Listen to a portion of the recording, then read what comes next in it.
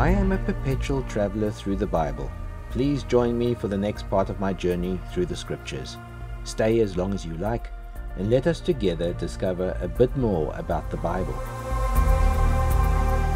How do you feel about being a servant?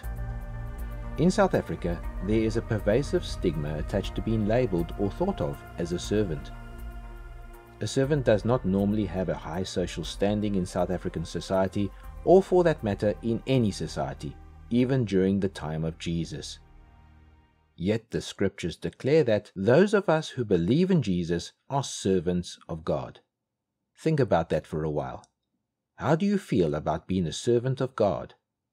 Back in Revelation 5, which was covered in episode 29 of this podcast, we saw God holding a 7-sealed scroll that contains His promise and plan for healing the world. And we saw the Lamb, who is Jesus Christ, being revealed as the only one worthy to take that scroll and remove the seals to disclose and execute God's plan for the final stages of human history. The first few chapters of Revelation show a basic level of symbolism, with easily recognizable language and imagery.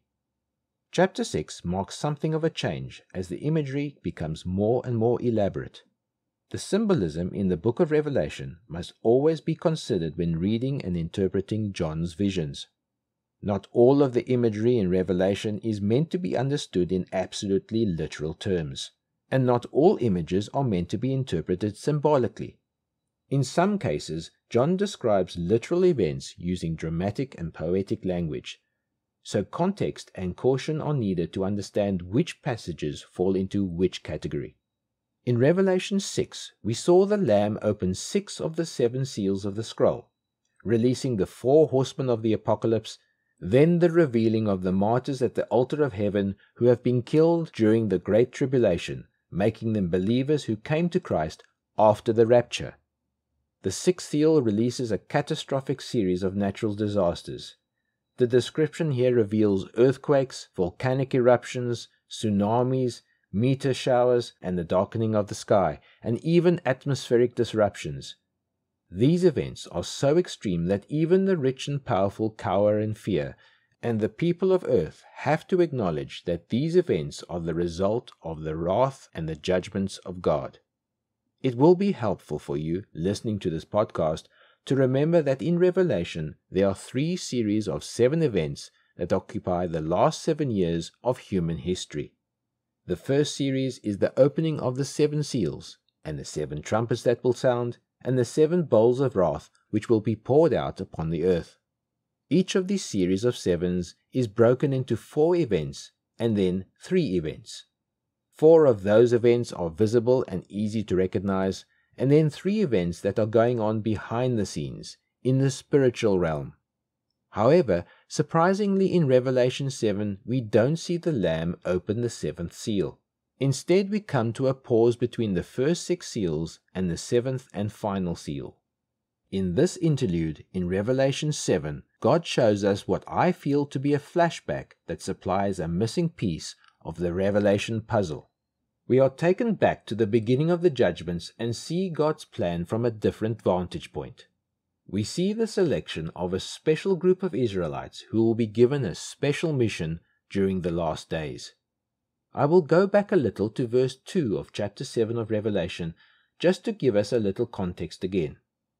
Then I saw another angel ascending from the rising of the sun, with the seal of the living God, and he called with a loud voice to the 4 angels who had been given power to harm the earth and sea, saying, Do not harm the earth or the sea or the trees until we have sealed the servants of our God on their foreheads. And I heard the number of the sealed, 144,000, sealed from every tribe of the sons of Israel. 12,000 from the tribe of Judah were sealed, 12,000 from the tribe of Reuben, 12,000 from the tribe of Gad, 12,000 from the tribe of Asher, 12,000 from the tribe of Naphtali, 12,000 from the tribe of Manasseh, 12,000 from the tribe of Simeon, 12,000 from the tribe of Levi, 12,000 from the tribe of Issachar, 12,000 from the tribe of Zebulun, 12,000 from the tribe of Joseph, 12,000 from the tribe of Benjamin were sealed. John lists 12 names of 12 tribes, but we must be careful not to glance over these names too quickly. We all tend to skip over what we consider to be irrelevant. I sometimes get a bit frustrated with my wife when we watch a movie or TV series and she wants me to stop so that she can understand who the names of the various characters are and how they relate to the overall story. I should not get frustrated. It is important and I should learn from her. This is the lesson we all need to learn with Revelation, in fact, all of Scripture. We need to see the same things God emphasizes when He gave His servant John this vision. What God is underscoring in these verses is an important truth. It is Israel and only Israel that is mentioned in this passage. 144,000 Israelites who are sealed for the service of God by the Holy Spirit. Many preachers within the Pentecostal and Evangelical Church have attempted to prove that the 144,000 sealed servants listed in this passage are in fact the church. But when God says Israel, He means Israel. This text does not talk about the church, but in this passage, God is describing Jews or the true Israel. A classic example of incorrect scriptural appropriation are the Jehovah's Witnesses who also took this particular passage of Scripture and applied it to themselves, saying that the servants of Revelation 7 are not Jews but are rather Jehovah's Witnesses. According to their interpretation, only 144,000 souls would be saved, and all of these would be Jehovah's Witnesses. However, when the membership of the Jehovah's Witnesses grew beyond 144,000, they had a problem. What would God do with the leftovers? Their teachers started another category of 144,000. They taught that there would be an earthly band of 144,000 and a heavenly band of 144,000 as well. So, if you belong to the Jehovah's Witnesses cult in the early decades of the 20th century, you would belong to the heavenly band. However, after a few decades passed, they had another problem. The number of Jehovah's Witnesses had grown larger to 288,000. So they created a third band of 144,000 called the Servant Band. If you are part of the Jehovah's Witnesses today, it seems you must come in at the servant level. This is just one example of the many ways people can distort Scripture to make it fit a program of human devising. In this passage that I read, God clearly identifies the 144,000 servants. And you may have noticed that two tribes of Israel, Ephraim and Dan, are not mentioned here. The tribes of Ephraim's brother Manasseh and Joseph are included, but not Ephraim. Ephraim and Manasseh were the two sons of Joseph. Because of Joseph's role in preserving the nation of Egypt during the Great Famine and his role in preserving his own family, including the brothers who sold him into slavery, Joseph's two sons were adopted by Jacob and given an inheritance along with the rest of Joseph's brothers. The 13th tribe was Levi. When the land of Israel was divided among the tribes, the tribe of Levi was left out because the Levites were called out especially to be the tribe of priests, whose inheritance was Jerusalem and the temple of God. So why were Dan and Ephraim left out of the list? The tribes of Ephraim and Dan did not appear in this list because they introduced idolatry into the nation of Israel. This fact can be found in the following passages: Judges 18 verses 30 and 1 Kings 12, 26 to 33. So the original sin of idolatry in the land of Israel has its payback in these last days. These two tribes were deprived of the opportunity to testify of their Messiah. In Matthew 24 verses 14, Jesus speaks of the witnessing ministry of the 144,000 Jews when he says, "And this gospel of the kingdom will be proclaimed throughout the whole world as a testimony to all nations, and then the end will come." So, what is the gospel? The gospel is God's plan of sending His Son as a Savior of lost humanity. In other words, the story of Jesus, the only human being without sin who sacrificed Himself for sinful man and woman. In the Old Testament, this story was told through means of symbols such as animal sacrifices and temple rituals. John the Baptist told the same story in John 3 verses 36, and Jesus told the same story to a Pharisee named Nicodemus in John 3:16, and the disciples told that story in the early days of the church. However, notice that Jesus says, "And this gospel of the kingdom will be proclaimed throughout the whole world." Jesus is creating a special and often overlooked link between the gospel and what he calls the kingdom. John the Baptist and Jesus both preached the gospel of the kingdom to Israel. They announced that the messianic kingdom, which had been long foretold by the prophets, was at hand, because Jesus the King was in their midst. Of course, the problem for the Jews of that day was that Jesus was not the kind of king that they were expecting. In their eyes, their king would be a conqueror that would deliver them from Roman oppression. The kingdom that Jesus came to establish was far, far greater than a mere political system. Its purpose was to deal with sin. Israel was expecting a king, but a very different kind of king, and they did not recognize him. On Palm Sunday, just days before his crucifixion, Jesus deliberately fulfilled the ancient prophecy of Zechariah as he rode a donkey down the side of the Mount of Olives to the cheers and praises of the people of Jerusalem. This prophecy says, "Rejoice greatly, O daughter of Zion. Shout aloud, O daughter of Jerusalem. Behold, your king is coming to you. Righteous and having salvation is he. Humble and mounted on a donkey, on a colt, the foal of a donkey." Christ's 144,000 witnesses will fulfill the word of Jesus that this same gospel of the kingdom will be preached throughout the whole world, as a testimony to all nations before the final judgment of God will descend upon the earth. These 144,000 servants will proclaim this gospel during the 7-year period which we call the last days of the time of the tribulation. This band of Spirit-filled Israelites, converted to Christ after the church has been taken out of the world, will go throughout the world like 144,000 Apostle Pauls, preaching the gospel of the kingdom during the time of the cataclysmic judgments of the end times. There is an extraordinary passage in Matthew 10 which confirms this view, that the 144,000 will be the ones who take the gospel of the kingdom to the ends of the earth. In this passage, Jesus sends out his disciples to preach the gospel in various parts of Israel. Here is what Matthew 10 verses 5 to 8 says. These 12 Jesus sent out, instructing them, "Go nowhere among the Gentiles, and enter no town of the Samaritans, but go rather to the lost sheep of the house of Israel, and proclaim as you go, saying, The kingdom of heaven is at hand. Heal the sick, raise the dead, cleanse lepers, cast out demons. You received without paying, give without pay." Jesus gave further instructions to the 12, warning them that they would not be welcome everywhere they go. A few verses later, in verses 21 to 23, Jesus' words take on a different tone. He seems to shift his focus past 2 millennia of time and begins to talk about the last days, when the gospel will once again be preached in Israel.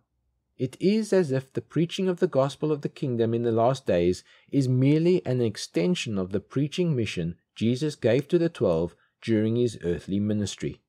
Brother will deliver brother over to death, and the father his child, and children will rise against parents and have them put to death, and you will be hated by all for my name's sake, but the one who endures to the end will be saved. When they persecute you in one town, flee to the next, for truly I say to you, you will not have gone through all the towns of Israel before the Son of Man comes. What does Jesus mean when he says, you will not have gone through all the towns of Israel before the Son of Man comes? There is no record that Jesus ever came to the 12 after he sent them out to minister to Israel. Rather, they came back to him, reporting to him on all that they had done. There is no question that the Lord was charging the 12 and preparing to send them out. But there is a point where he leaps over the entire age in which we are living to a future time when the similar group of Israelites will be sent out on the same kind of mission the 12 disciples performed under the authority of Jesus in Matthew 10. This future group of Israelites will not be just 12 in number, but 144,000, which is 12 by 12 by 10 by 10 by 10.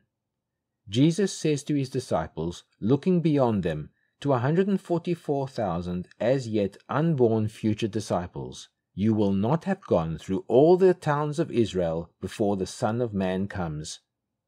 Another important fact to keep in the back of your mind is that many commentators and Bible teachers might refer to these 144,000 servants as Jewish missionaries, but the term Jew is misleading. The word Jew derived from the name of one of the remaining tribes in Palestine during the time of Jesus, namely the tribe of Judah. Bible history tells us that 10 of the 12 tribes of Israel broke away in about 930 BC to form the northern kingdom of Israel, leaving only the tribes of Judah, Benjamin, and Levi to rule over the southern kingdom of Judah. The northern kingdom lasted for about 210 years until it was destroyed by Assyria in 722 BC, and when they conquered Israel, they forced the 10 tribes to scatter throughout their empire. These Israelites disappeared from history permanently, and they are called the 10 lost tribes of Israel, because the Assyrians did not settle the Israelites in one place, but scattered them in small populations all over the Middle East. However, the good news is that God, in His mercy, has promised the reuniting of the northern and southern kingdoms. The prophet Isaiah prophesied that this would happen in Isaiah 11 verses 12 to 13, when he said, "He will raise a signal for the nations and will assemble the banished of Israel and gather the dispersed of Judah from the four corners of the earth. The jealousy of Ephraim shall depart, and those who harass Judah shall be cut off. Ephraim shall not be jealous of Judah, and Judah shall not harass Ephraim." This will occur when the Prince of Peace, Jesus Christ, will begin his millennial kingdom, and all hostility, jealousy, and conflict between the tribes will be put to rest. But before this occurs, these 144,000 specially sealed servants mentioned in Revelation chapter 7 will come from the ranks of all the tribes of Israel, excluding Dan and Ephraim, and not just the tribes of Judah, Benjamin, and Levi, who were the only Israelites left in the land during the time of Jesus. There is a wonderful, encouraging scripture in the last book of the Old Testament, the book of Malachi, that talks about the day of the Lord. The last 3 verses of the book of Malachi promises, "Then those who feared the Lord spoke with one another. The Lord paid attention and heard them, and the book of remembrance was written before him of those who feared the Lord and esteemed his name.